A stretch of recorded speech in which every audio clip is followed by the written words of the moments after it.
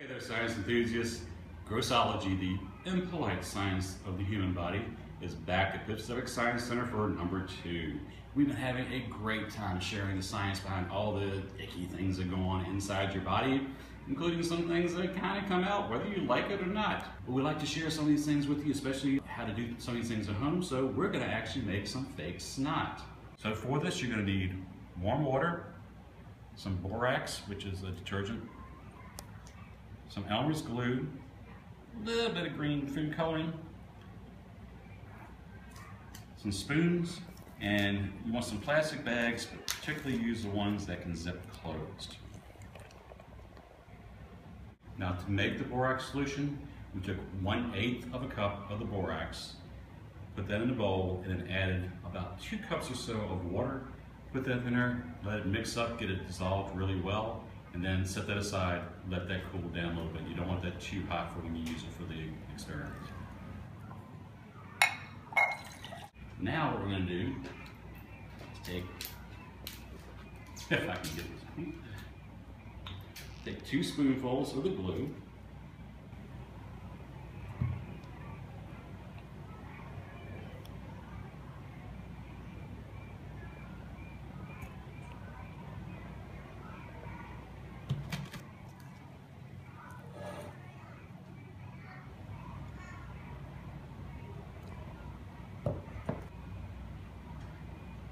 I'm going to add some of the green food coloring to give it that nice tint that we associate with the feelings of, oh God, please let me die now.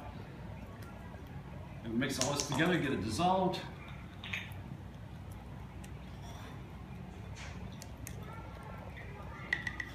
Put that into the baggie.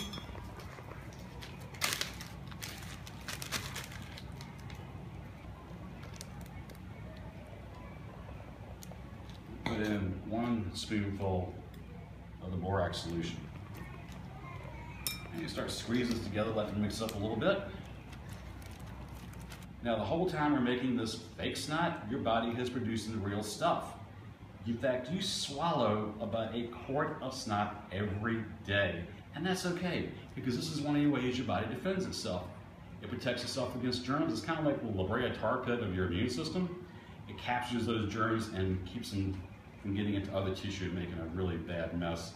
Of course, when you get really sick, that's when it really ramps up and starts coming out of you. But, lo and behold, we have our fake snot.